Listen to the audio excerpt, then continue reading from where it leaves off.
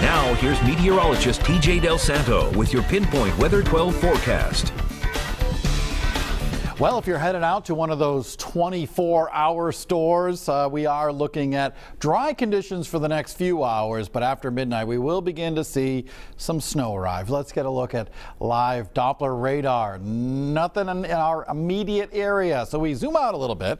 Notice we've got some rain and some snow working across New Jersey. This is all headed towards southern New England, and the atmosphere above our heads is cold enough that we'll likely be seeing all snow, not heavy, but we will get some snow overnight, leading to some small accumulations, probably nothing more than a coating. A threat tracker for tonight, Monday and Tuesday, low chance of severe weather.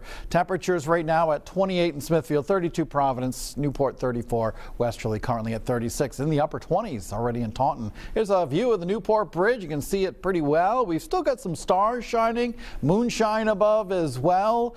The clouds will be thickening up though very soon. Temperature at the freezing point in Providence with a wind light from the west, 30 degrees up in the Greenville section of town up there in Smithfield. You can see those clouds beginning to overspread southern New England. There's that precipitation moving through New Jersey and Pennsylvania associated with this area of low pressure currently in West Virginia, Virginia area. It's going to kind of reform off the coastline pretty far away as well. We're not expecting it to rapidly develop into a major storm. It'll just be kind of weak as it passes off to our south and east. So that's why we're kind of just expecting light precipitation. Hour by hour forecast shows the snow arriving after midnight, likely 2 or 3 o'clock in the morning. Light snow at 8 o'clock in the morning, and then we get a bit of a break around midday. And then we could be seeing another little disturbance bring some more precipitation.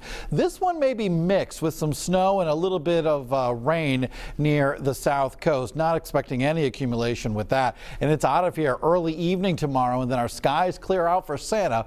8 o'clock Tuesday morning, no problems. Sunny skies during Tuesday afternoon. So the snow forecast, here's how much we're expecting.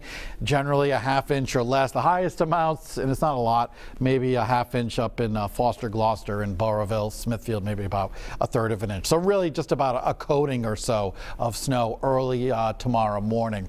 Monday morning, we are looking at temperatures to be climbing back through the 30s. Chance for some snow showers during the morning hours. Let's pinpoint the afternoon for you, and we're looking at temps in the upper 30s to about 40 degrees with rain and snow showers. Wickford down into Narragansett.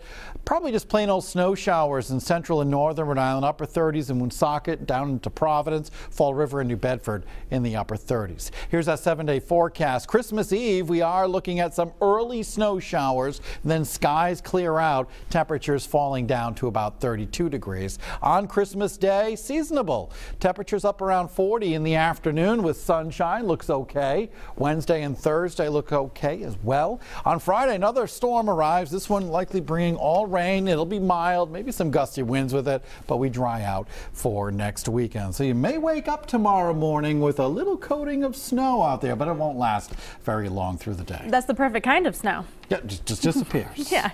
Coming up in sports at Hour